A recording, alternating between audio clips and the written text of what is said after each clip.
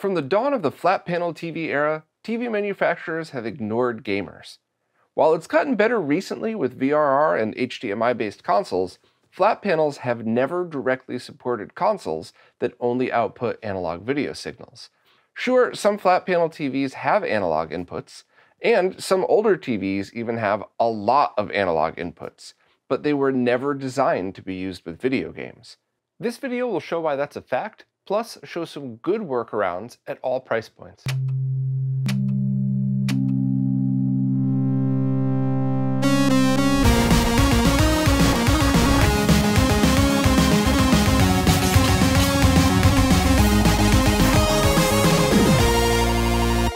Before we begin, just a quick few things.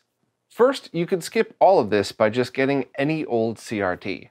It's an excellent experience, and you don't need to worry about any of the stuff we talk about in this video.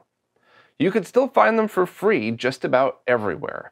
Just check your local dumps electronics section, look for bulk pickup times in your neighborhood, search online marketplaces for free TV, or just ask around.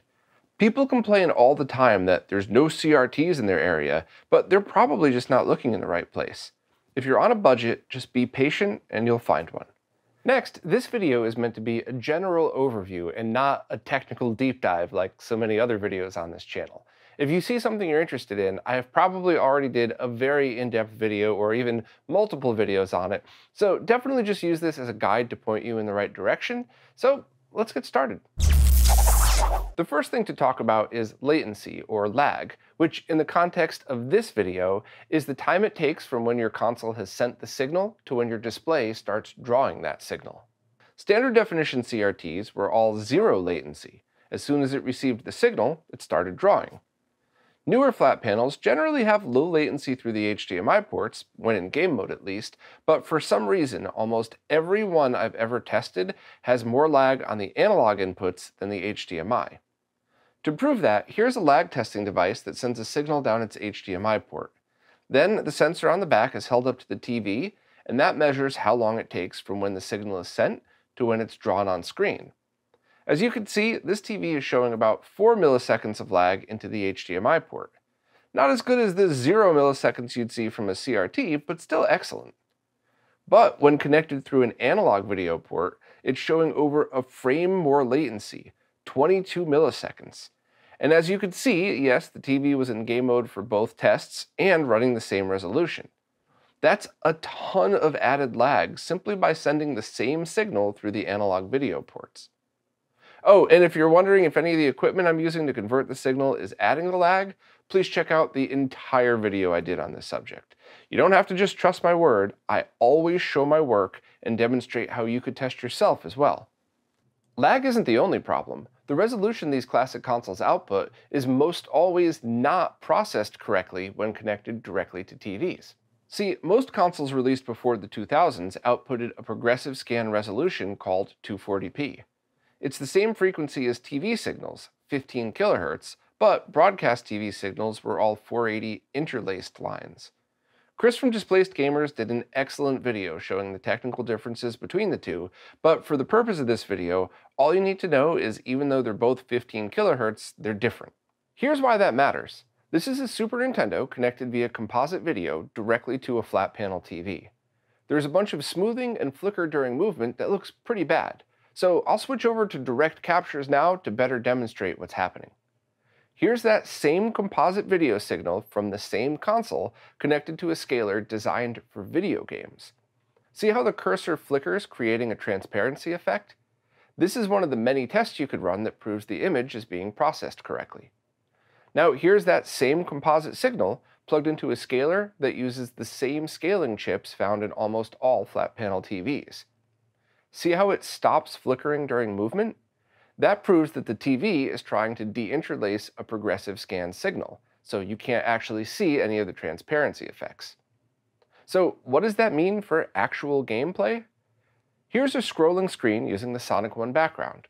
On the left, note how the properly sent signal stays sharp, while the signal connected through the TV scaler blurs with motion, exactly like the example I started with. That's the first issue, but let's slow down the footage.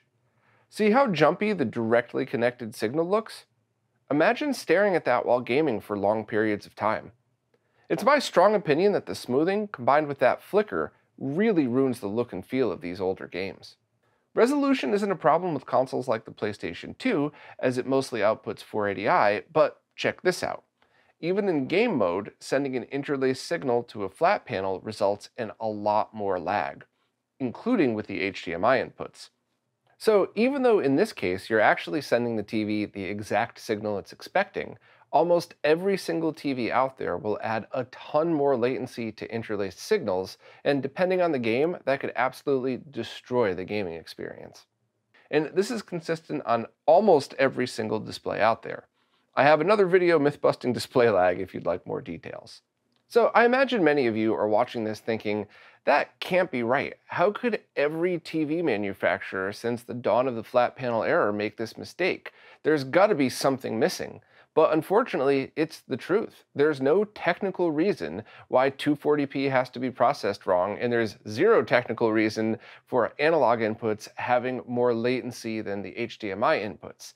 The only logical explanation is the TV manufacturers, and more importantly, the companies who make the chips that go into these TVs, just completely glossed over video games and never even considered them, instead making chips that were focused on analog video devices like VHS players and older DVD players. Now, I completely understand why TV manufacturers today don't really put much thought into analog video inputs, because HDMI has been mainstream for 20 years now. But imagine you're Sony in the late 2000s, and you have an installed user base of 150 million PlayStation 2s, but barely any of your TVs could process that signal correctly. Kind of seems like a huge mistake, right? So you might be thinking, fine, I'll just jump on Amazon and buy a cheap HDMI adapter for my classic consoles. Unfortunately, almost every single cheap solution is a scam. See, these companies use the exact same chips that are built into your TV, which results in the exact same issues. Here, even this designed for Super Nintendo cable results in 70 milliseconds of latency. That makes most games nearly unplayable when combined with the average TV's display lag and motion blur. And I've heard a lot of people tell me, well, my favorite type of game is only a turn-by-turn role-playing game where latency doesn't matter at all, right? Correct. However, unless the game is outputting 480i, and please remember, most do not, you're still getting the improper handling of resolution. So once again, even this designed for retro HDMI cable doesn't actually handle retro gaming signals properly. They try to deinterlace a progressive 240 signal and add all of that weird flicker and smoothing. Now, many people get upset when they hear me call them scam cables and think I'm being a little too harsh, but think about it. The manufacturers who make these know for sure that they're not designed for video games, but market them as that anyway. And in fact, if this were in a different industry and not an entertainment device, these could very easily all be pulled from the shelves and recalled because they don't do exactly what they're supposed to do: scale your video game signals in a way where you should be able to play video games on them. There's some other solutions to stay away from as well, but it's important to note they're not scams. Devices like these were specifically designed to connect VHS and DVD players to TVs that didn't have analog inputs. These use similar chips to the ones you'd find in TVs, and they do a great job when used as intended. To continue on my absolute rude bluntness, the reason people think that these are okay to use with video games is because some YouTubers have just plugged their consoles in, plugged them into a TV, and made a video saying, hey look, it works, without ever actually testing them. And that's the #1 reason why I go into so much detail showing you how I test these things, so that you know for sure how they perform, and you could always test yourself if you don't believe me or you just want to double check to be sure. To try and clear up the confusion, I actually did an entire video on one of the most notorious one of these scalers, and I actually found quite a few good uses for them.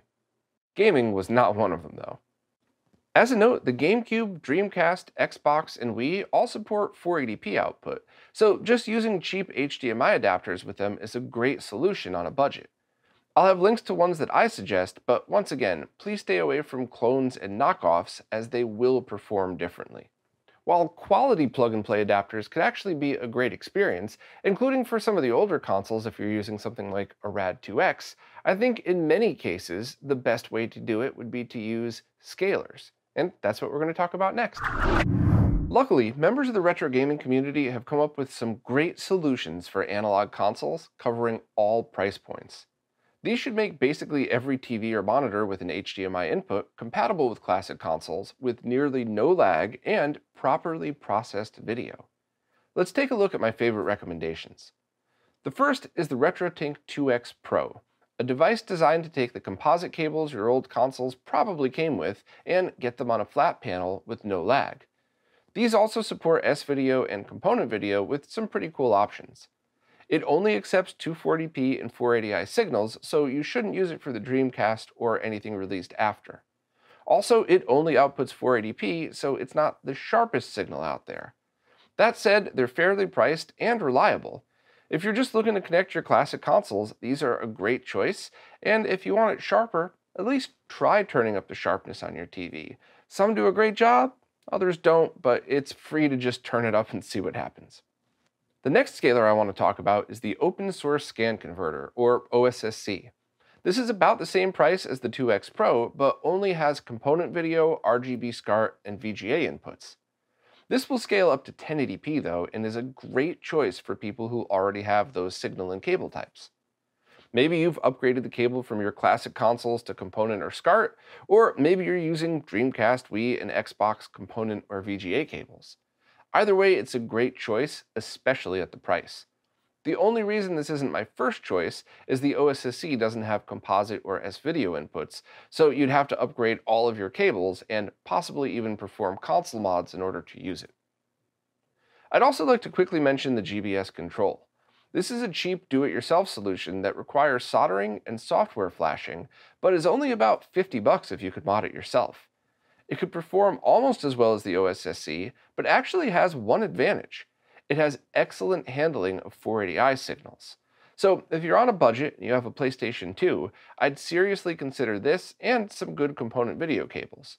Just make sure to do the mod on the board and not use the GBS boards as is, otherwise all of the issues I explained before will still apply.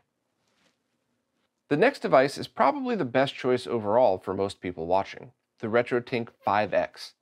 It's more than double the price of the other solutions, however it accepts every input, including VGA with a cheap adapter, and it scales all the way up to 1440p.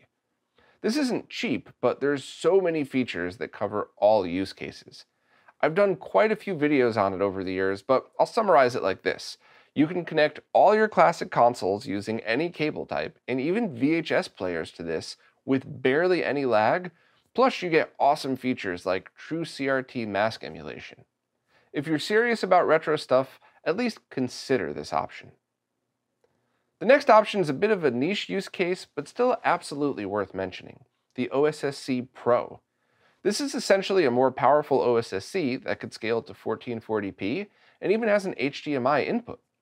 While it's not quite as streamlined as the RT5X, it's a great choice if you have something like an HDMI adapter for the GameCube or HDMI mods for the Xbox and Wii. Just connect the HDMI cable and have a true digital-to-digital upscale. It's also compatible with more retro PCs and weird arcade boards than the Tink 5X, and its scaler offers a few more interesting modes like 120Hz BFI at 1080p. Respectfully, most people will probably pick up the original OSSC at its lower price, or the RetroTink 5X, but I bet there's a bunch of people that might prefer the OSSC Pro for their use case. And the last scaler to mention is the most advanced, craziest gaming scaler ever made, the RetroTink 4K. At more than double the price of the RetroTink 5X or OSSC Pro, this is definitely an enthusiast-only solution, but it has every input and every crazy option you could imagine for retro gaming, and even has some great features for scaling HDMI-only consoles. Now, whenever I talk about things that are on the expensive side, some people get deeply offended and lose their minds at me, so please allow me a moment to add just a little bit of perspective. First of all, if you go down the rabbit hole of retro gaming and decide that you want something like a fully restored and calibrated Sony BVM RGB monitor, That's the equivalent of buying a fully restored classic car. And there's a chance that depending on the model BVM you buy, you'll spend far more on that than you would getting a RetroTink 4K and an OLED TV. And while you could never truly recreate the CRT experience on a flat panel, it comes really close, and you would end up with a TV that you could use for multiple other things. But if that's not enough for you, think about it like this. Are you the type of person who would rather save up and get an Acura or a Lexus? Or do you look at those as just rebranded Hondas and Toyotas and you'd rather not spend the extra money? If so, that's totally fine. The other scalers I mentioned are all awesome at a much cheaper budget, and any one of them's a win. Just pick whichever scaler fits your current budget, as well as the cables you plan on using.